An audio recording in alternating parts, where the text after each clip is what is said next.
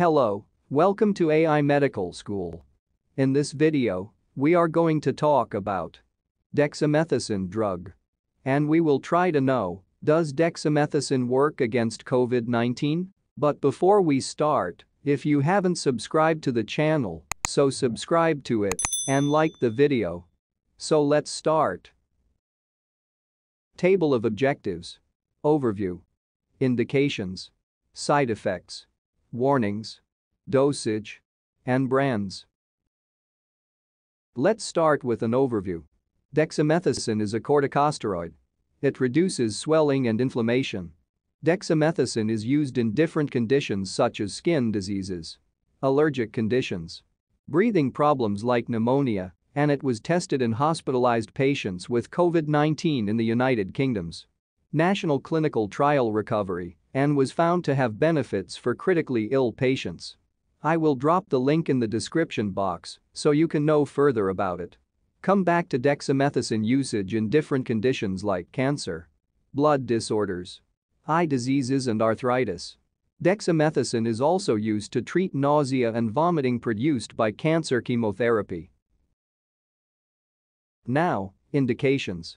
Dexamethasone is primarily indicated in conditions like adrenocortical insufficiency, anorexia in palliative care, brain tumors, cerebral edema, congenital adrenal hyperplasia, dyspnea in palliative care, headache due to raised intracranial pressure in palliative care, nausea and vomiting, pain due to nerve compression in palliative care, palliative surgery, raised intracranial pressure, respiratory distress syndrome, shock, suppression of inflammatory and allergic disorders, and can also be given in adjunctive therapy as an alternative drug of choice in asthma, blood disorders, connective tissue diseases, GI diseases, liver diseases, malignancy, ocular diseases, osteoarthritis of superficial joints, osteoarthritis, and renal diseases. Contraindication. Dexamethasone is contraindicated in conditions like diabetes mellitus, hypertension, psychosis, osteoporosis, GI ulceration, infections, and renal insufficiency. Side effects of dexamethasone drug. The severe or irreversible adverse effects of dexamethasone, which give rise to further complications, include glaucoma, peptic ulceration, myopathy, osteoporosis, posterior subcapsular cataract, growth retardation, aseptic bone necrosis, ocular hypertension, subcapsular cataract, pancreatic disturbance, Cushing features, edema, retinal detachment, moon face, truncal obesity, negative calcium balance. Dexamethasone produces potentially life-threatening effects which include collapse, suppression of the hypothalamus-pituitary-adrenal axis, which are responsible for the discontinuation of dexamethasone therapy. The symptomatic adverse reactions produced by dexamethasone are more or less tolerable, and if they become severe, they can be treated symptomatically. These include nausea, vomiting, insomnia, nervousness, nocturia, increased appetite, obesity, facial rounding, the fragility of the skin, euphoria, glucose intolerance, adrenal suppression, protein catabolism, and lipid metabolism. Warnings. Dexamethasone should be used with caution in patients with active tuberculosis infection of the respiratory tract or an untreated fungal, bacterial or systemic viral infections. Corticosteroids should only be used systemically with great caution in the presence of congestive heart failure, recent myocardial infarction, hypertension, diabetes mellitus, epilepsy, glaucoma, hypothyroidism, liver failure, osteoporosis, peptic ulceration or renal impairment. Children may be at increased risk of some adverse effects. Corticosteroid cause growth retardation and prolonged use is rarely justified. Passive immunization is recommended to non-immune patients who do come in contact with chickenpox or measles. Live vaccine should not be given to patients Receiving high-dose systemic corticosteroid therapy, nor for at least 3 months afterwards, killed vaccine or toxoids may be given, although the response may be attenuated.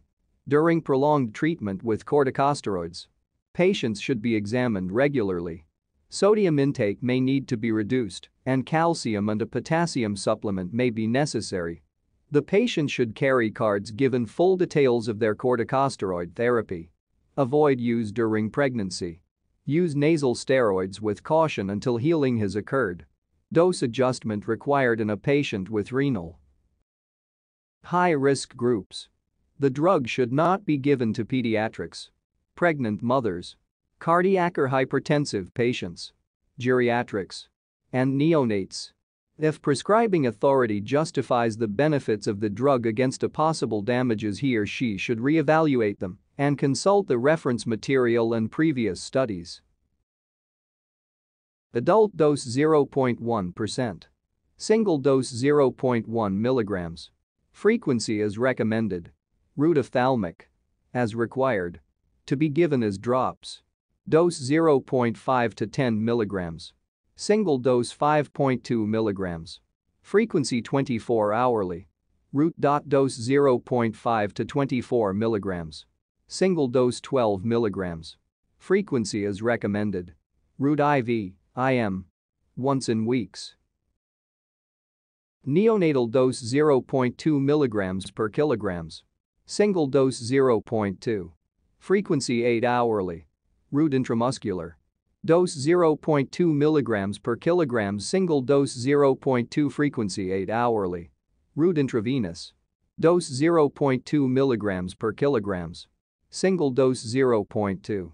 Frequency 8 hourly. Route oral. Pediatric dose 0.01 to 0.1 mg per kilograms. Single dose 0.055. Frequency 24 hourly.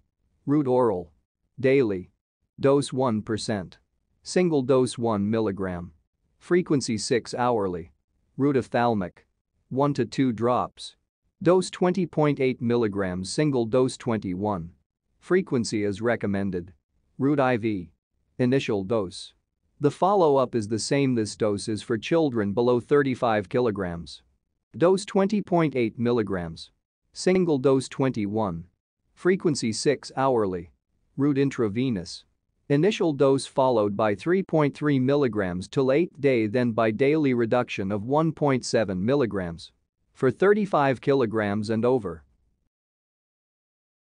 Now, brands. Dixawell, Dexamex, and Dexanol. Thanks for watching. If you found this video helpful, so subscribe to the channel and like the video.